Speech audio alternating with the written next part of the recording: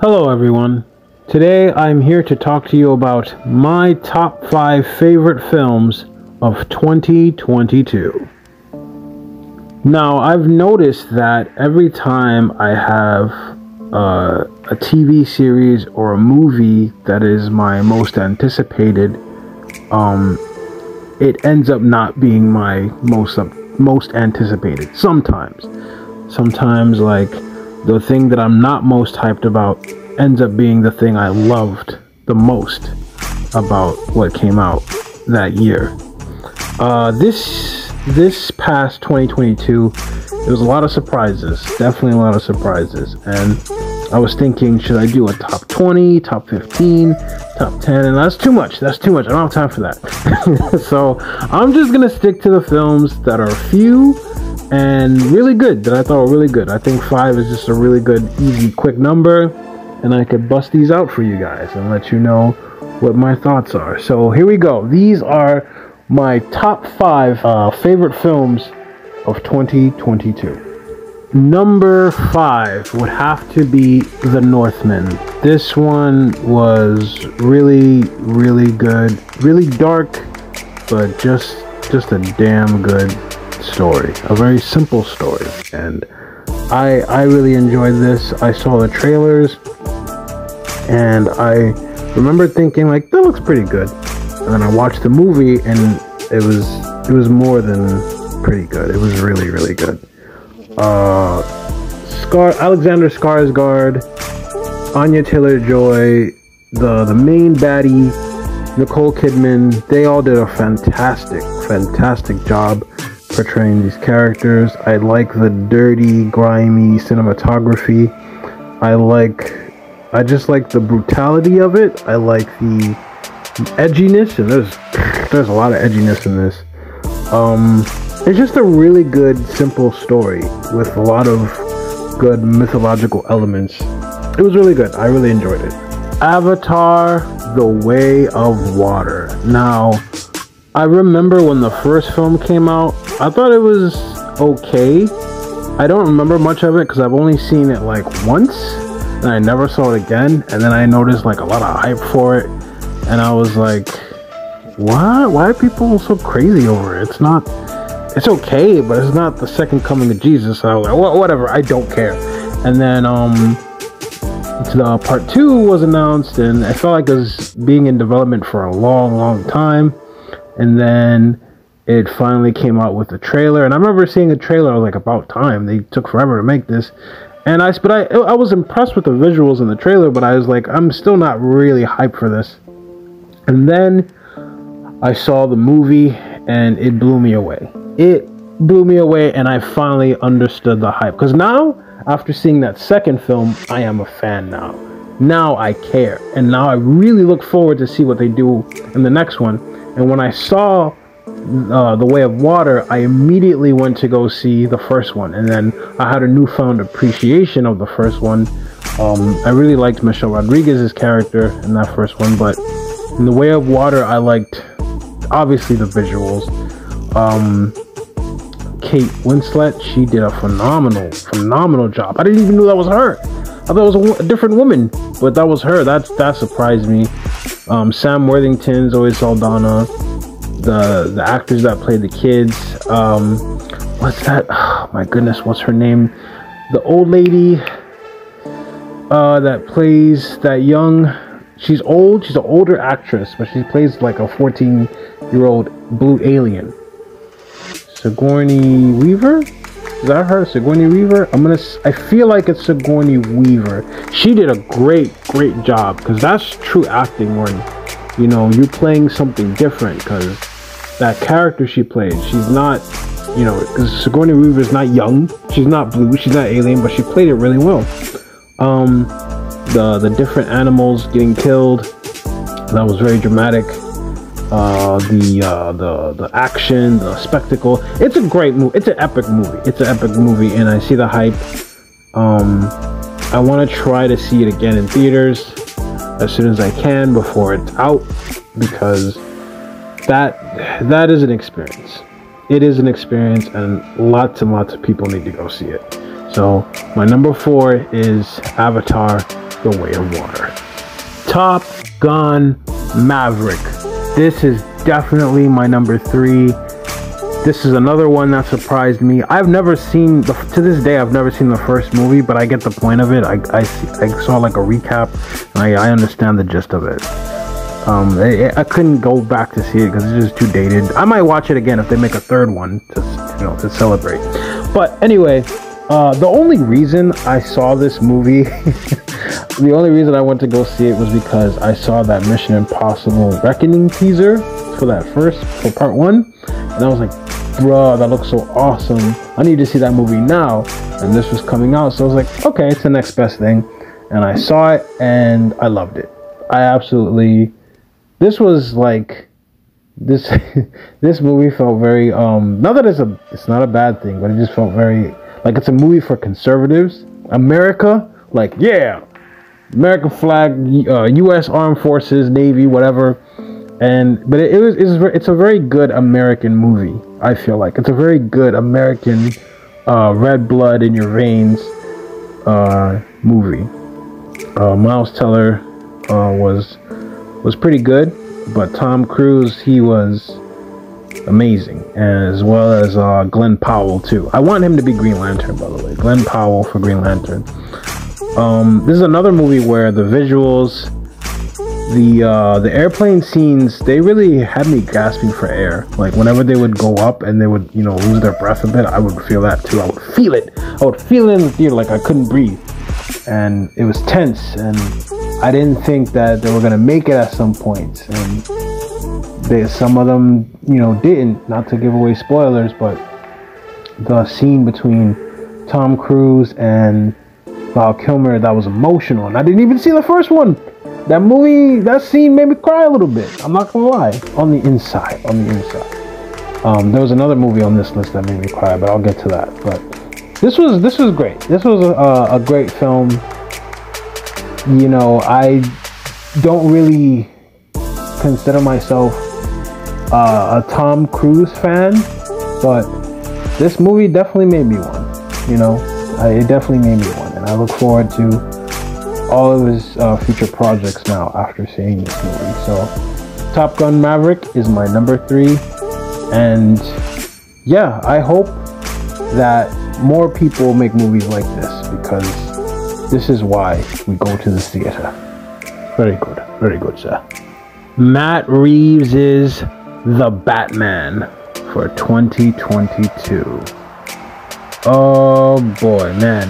I have so much to say about this, but I'm going to try to condense it. I really wanted Ben Affleck's Batman movie with Deathstroke. I really wanted that film. Didn't happen. Heartbroken. Matt Reeves comes in, takes over, scratches everything, kind of like how James Gunn is doing, and wants to put his own thing in there. And I was being a crybaby about it, and I kind of still am to some extent, but I can't deny the quality of the film. But when he did that, I was like, oh my god, it's basically like a Nolan movie. What is this? Oh my god, serial killer. I was just going in, I was just expecting another typical Nolan-esque Batman movie. Like, we've already done that already. I wanted to get back to the fantastical. I want Batman to face Deathstroke, some cool shit, But I saw the movie, and it was extremely different from any other Batman movie there has ever been, at least in live action form. And it was very slower paced, and very methodical, and very dark. Also stylish too. It was very stylish. The cinematography is beautiful. The sound is great. It's so goddamn gorgeous. And I'm watching this movie, and I'm like, wow, this feels intellectual. Like, I feel like I'm thinking, because usually Batman movies, they're basically, ultimately, no matter what great actors you have in there, I know Heath Ledger won like an Oscar for it, but they're popcorn movies, they're popcorn movies. You just watch a couple explosions, watch Batman beat some people up, and then that's it. And then the villain, of course, comes in, steals the show a bit, and then yeah, that's pretty much it. But that's not. I love that. That's what I love about those Batman movies. But this one really challenges your patience a little bit, and it takes its time. And I actually really appreciated that. So I went in thinking, oh my goodness, this is just another Batman movie, to thinking, oh, I'm kind of disappointed that it's not just another Batman movie. This is why I like Batman. To appreciating, oh, this is a Batman movie that I've never even seen before on the big screen. So I like it. So I had so many mixed emotions and expectations being backflipped and subverted. And it's one of my favorite Batman movies. I prefer Ben Affleck, but he's a strong number two. He's a strong number two. And it took me a long time to come to terms with that. Because, like, Michael Keaton, Batman was the one I grew up with, and Christian Bale came in. And then Ben Affleck, in my opinion, blew them out the water. And then I was kind of, like, sat on, like, this is my Batman. No one else is going to top it. And while I don't think Pattinson tops Ben Affleck, his Batman is I would say second best to everyone else, to be honest.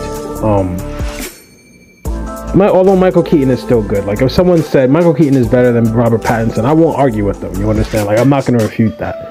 But Pattinson was Batman for like 90% of the movie, and he is the character. He really embodied the character really, really well, better than a majority of the other actors ever have. And the villain, Riddler, he did a great job too. I like the route that they took by making him like a Zodiac type killer. Catwoman, I feel like she wasn't Catwoman. I just feel like that was Selena Kyle. But that's probably the point of it, because everyone is in their beginnings, and hopefully eventually she truly becomes Catwoman. But she wasn't Catwoman to me in this movie. She was just sorry, excuse me. She was just Selena Kyle. Colin Farrell, he did a good job. I'm very much looking forward to his HBO Max series. And I like Barry Keoghan's cameo. A lot of people complain about it, like, this didn't need to be in the movie. I'm kind of glad it did. It gives you a little something extra to go home with. Like, it just makes the movie more enjoyable. Obviously it still would have been a good movie without that scene, right? But I still think it made it better.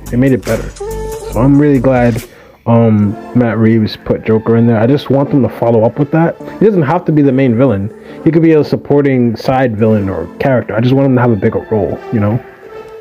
And with Riddler too.